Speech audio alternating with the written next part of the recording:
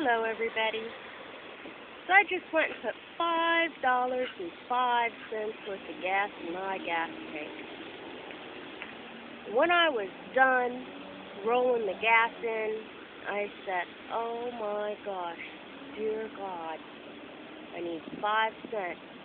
And I opened the passenger side door, and there it was, right on the floor, 5 cents. Don't ever tell me there's no God. That reminds me of something. I am the cheapest person that lives with and mooches off of my sister.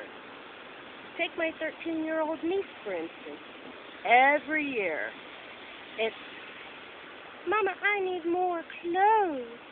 And every couple of days, it's, Mama, my stomach hurts. Can we have some food?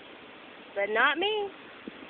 When I need some clothes, I just wait till they go out to the curb, till I sneak out at night and tear the bag open. When I'm hungry, I wait till everybody goes to sleep. And I go out and see what's left on the table and go.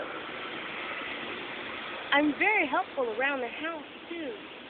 I'm always there for my sister whenever she needs me. She's always saying, I wish someone would take this garbage out, or I wish someone would do those dishes.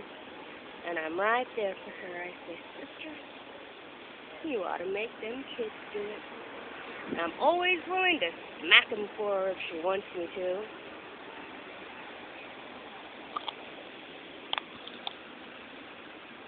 And the best part is, the upkeep on my car cost our husband very little over the years.